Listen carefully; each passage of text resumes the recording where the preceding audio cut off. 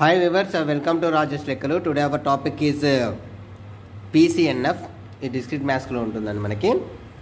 అయితే ఈ Pcnf నుండి మనం నార్మల్గా ట్రూత్ టేబుల్ లేదా మిన్ టర్మ్స్ అని క్వశ్చన్లో అడిగితే కనుక ఖచ్చితంగా మనం చేయాల్సింది. Okay, using with truth table అని అడుగుతాడు, లేకపోతే మనకి ఏమంటారు ఆప్టెన్ ద Pcnf పర్ అని చెప్పేసి మనకి మిన్ టర్మ్స్ బై మిన్ టర్మ్స్ అని అడుగుతాం. ఓకేనా? సో కాబట్టి ఏంటిది, మనకి Pcnf ట్రూత్ టేబుల్ కూడా చూద్దాం. ఓకే, సి హియర్ ఎన్ని ఉన్నాయండి మనకి ప్రపోజిషన్స్ 2 ఉన్నాయి. ఒకటి P ఉంది, Q ఉంది. ఓకే, నెక్స్ట్ ఇది Pని ఏం చేయాలి, మళ్ళీ నెగేషన్ P చేయాలి.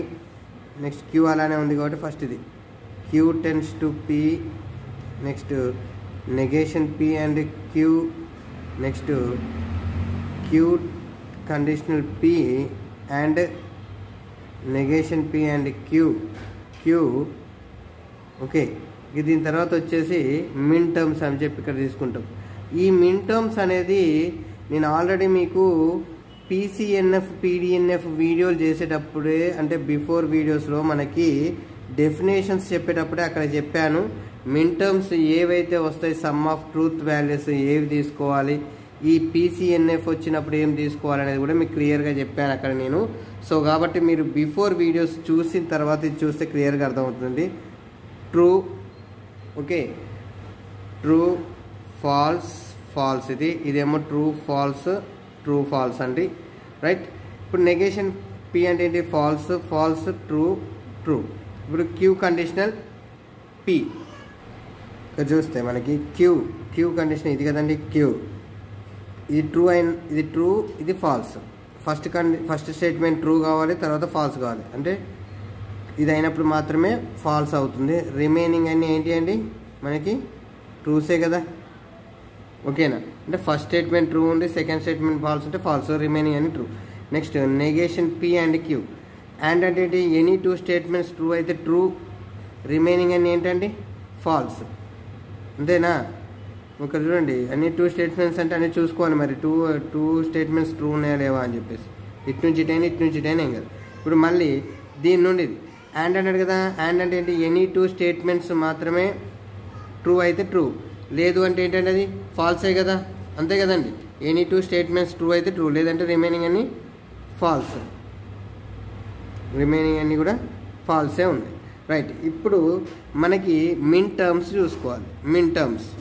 మిన్ టర్మ్స్ ఏంటండి మరి మనకి ఇక్కడ, రైట్. ఇక్కడ చూడండి, ఈ మిన్ టర్మ్స్ అన్నీ కూడా మనకి Pcnfలో ఫాల్స్ ఉన్న వాటిని మాత్రమే మనం కన్సిడర్ చేయాలి. అన్ని ఫాల్సే ఉన్నాయి కదా, మరి ఫాల్స్ ఉన్నాయంటే P అండ్ Q.